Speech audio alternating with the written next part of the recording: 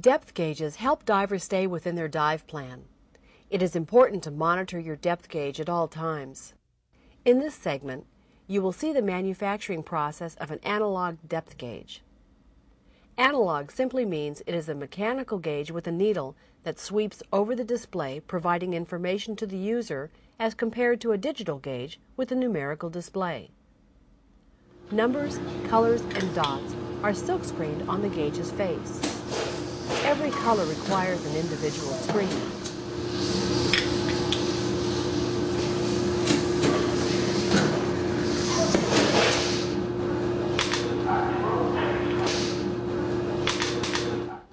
Initial assembly includes placing the movement mechanism in the gauge housing,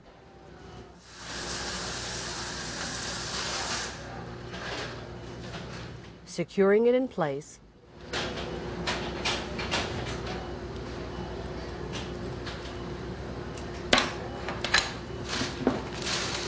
and adding the adjustment screw. After attaching the mechanism and diaphragm to the faceplate, a worker assembles the gauge in a special case with the face removed for gauge calibration.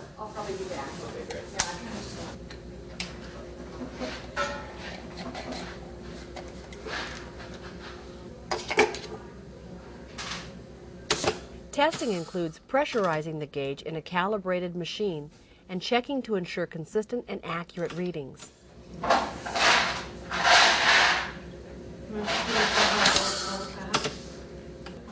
I'll get everything on a wide. Yeah. On the next one, he does.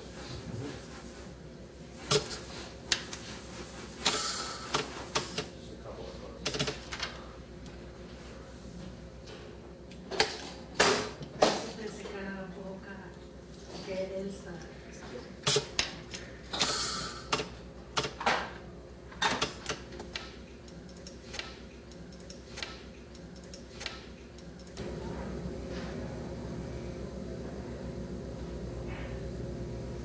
Following final calibration on the adjustment screw and the needle, a worker dates the gauge and assembles it with the solid front, clear case.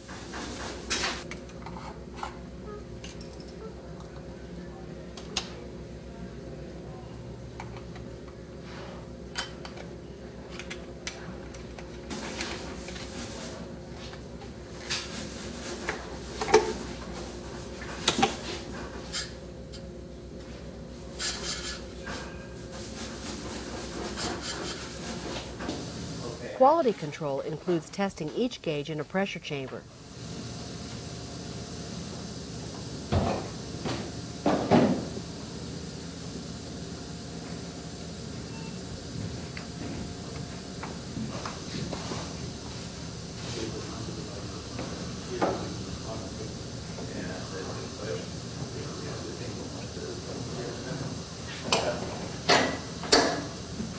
A calibrated depth instrument is the basis for comparison in the tests.